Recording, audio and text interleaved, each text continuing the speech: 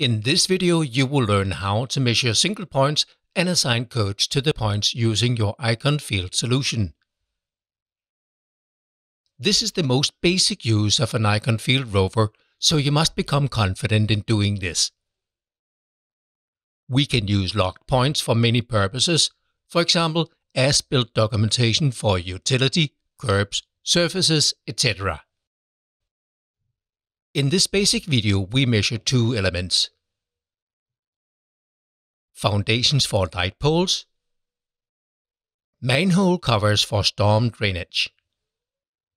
First, let us agree on the difference between measure and stakeout. We measure what is built or exists.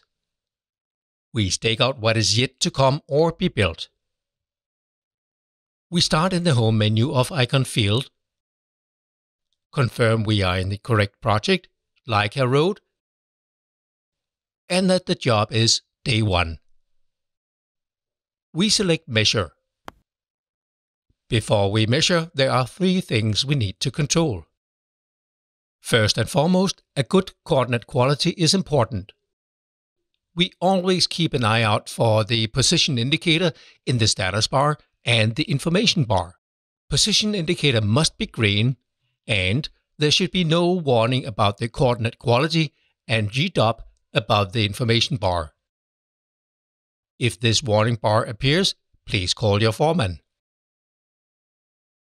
Second, we need to know which measure mode is active. Press on the status bar, select Measure Mode. There are 4 measure modes. Instant is used when speed is more important than accuracy.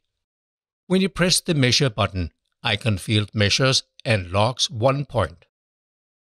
The remaining options are used to get higher accuracy measurements. They all log and store 1 point based on the average of multiple automatic measurements. It is therefore important to hold the pole steady while measuring.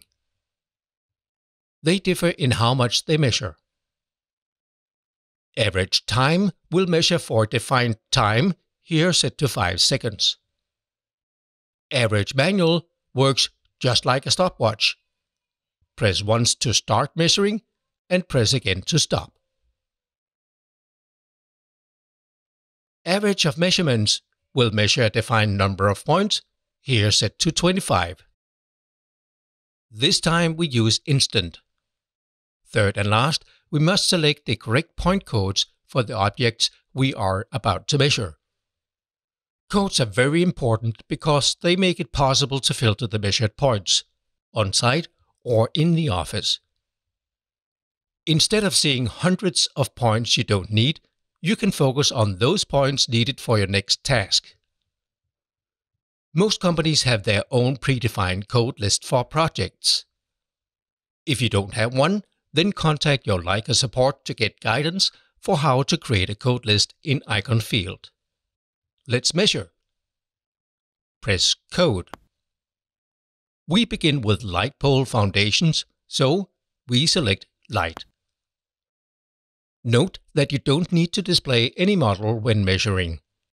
It is just providing orientation on the job site and possibly offer a reality check of your measurements. Place the tip of the pole directly on the foundation you want to measure.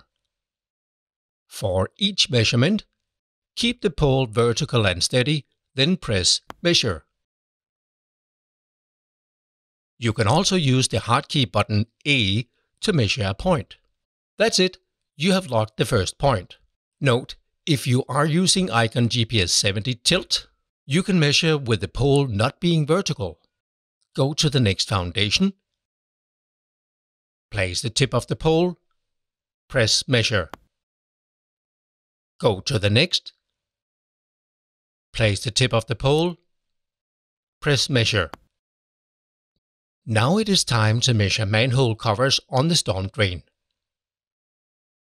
Don't forget to change the code. Press on the Code button. Select Manholes. Place the tip of the pole directly in the center of the manhole you want to measure. Press Measure. Go to the next manhole.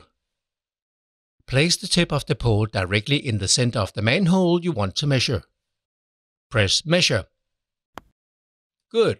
We have now measured 3 foundations for light poles and 2 manhole covers. Because we attached codes to the locked points and used different symbols, it is now quick and easy to filter the locked points on-site or in the office. Icon Field offers a lot of more advanced features, such as attaching more information to each locked point. You can attach photos and define up to 10 attributes for every code, such as diameter, material, and cover type.